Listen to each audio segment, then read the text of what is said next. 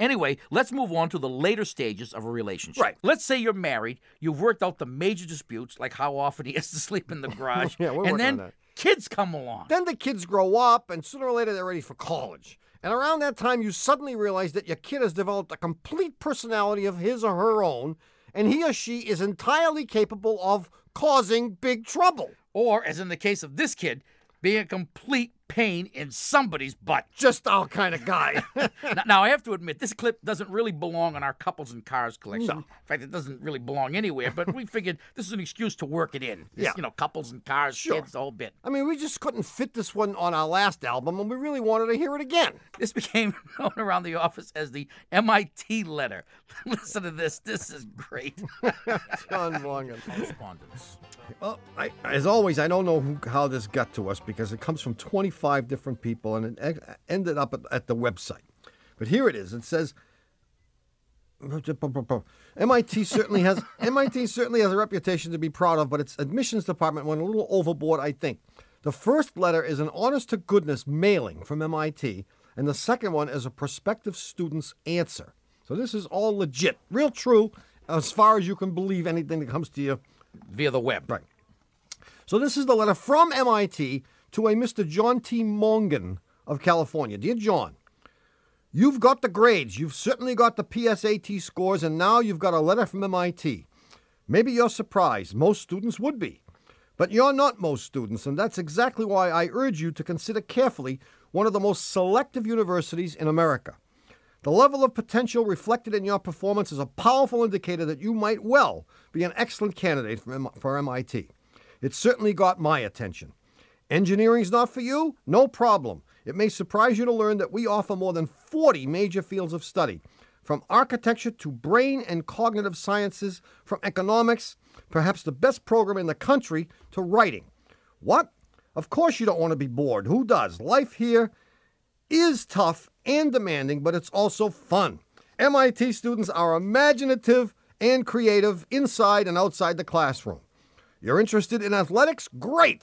MIT has more varsity teams, 39, than most any other university, and a tremendous intramural program so everybody can participate. You think we're too expensive? Don't be too sure. We've got surprises for you there, too. Oh, yeah. Why not send the enclosed information request form to find out more about this unique institution? Why not do it right now? Sincerely, Michael C. Benke, Director of Admissions. P.S. If you'd like a copy of a fun-filled, fact-filled brochure, Insight, just check the appropriate box on the form. Well, what was this guy's name? John T. Mongan writes back to Michael C. Benke, MIT Director of Admissions.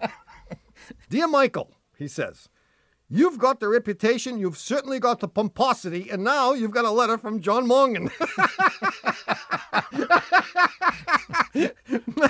Maybe you're surprised. Most universities would be. But you're not most universities, and that's exactly why I urge you to carefully consider one of the most selective students in America. So selective that he will choose only one of the thousands of accredited universities in the country. The level of pomposity and lack of tact reflected in your letter is a powerful indicator that your august institution might well be a possibility for John Mongan's future education. It certainly got my attention. Didn't this guy Benke deserve this letter back? Don't want biochem students? No problem. It may surprise you to learn that my interests cover over 400 fields of study, from semantics to limnology, from object-oriented programming, perhaps one of the youngest professionals in the country, to classical piano. What? Of course you don't want egotistical jerks. Who does? Who does? I am self-indulgent and overconfident, but I'm also amusing. John Mongan is funny and amusing, whether you're laughing with him or at him. You're interested in athletes? Great. John Mongan has played more sports, 47, than almost any other student, including oddball favorites such as orienteering. You think I can pay for your school? Don't be too sure. I've got surprises for you there, too. Why not send a guaranteed admission? No pencil neck geeks? No problem. Anyway, enough about MIT recruitment tactics.